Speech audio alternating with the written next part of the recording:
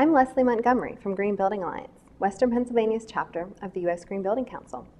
Green buildings are a leading segment in the real estate market, and we're finding that green leases are in high demand as a tool for building owners and tenants to keep their spaces as green and healthy as possible. Let's take a look at the three most common types of commercial real estate leases so we know what we're working with. In a gross lease, everything is included. The landlord collects fixed rents and uses them to pay for expenses like taxes, insurance, and maintenance. Gross leases are most often used in office buildings. In a triple net lease, fixed rents are lower, but tenants are responsible for sharing insurance, taxes, and common area maintenance costs with landlords. Because tenants have no control over expense increases, triple net leases are popular with landlords but not with tenants.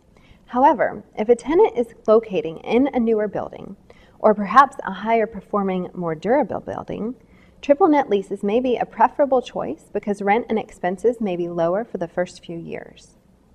The modified net lease is a compromise between the gross lease and the triple net lease.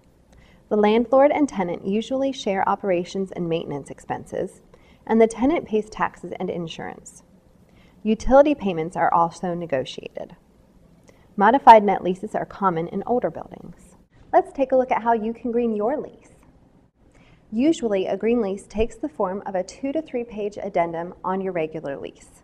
Green leases are important from a property owner perspective because increasingly, potential tenants are concerned about the financial operation of their new spaces, as well as the occupant health factors which can impact productivity of their workforce. Green leases are important from a tenant perspective because signing your lease with your new landlord is the one moment you have to negotiate important factors about the way your new space will function for the lifespan of your lease. LEED's credit categories provide great considerations for the impact of your building or space. So now let's take a look at the leasing process through the lens of the LEED rating system. We'll look at the categories of LEED and explain how building owners and tenants can incorporate each category's intent into their lease.